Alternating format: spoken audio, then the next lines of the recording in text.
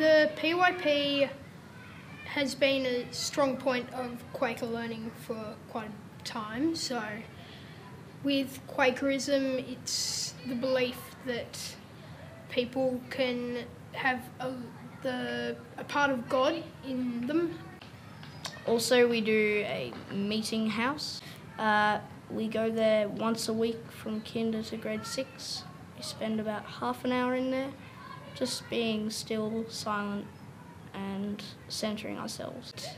Silence can help you reflect, and what I said before with that you can use the Quaker values to find the light in everyone.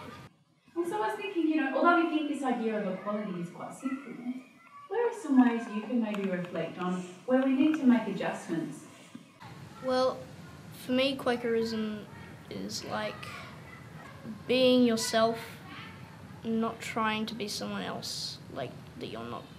And meeting house for me is nice because I like to center myself, even though I'm not a Quaker myself, but I just like to be still and silent once or twice every week.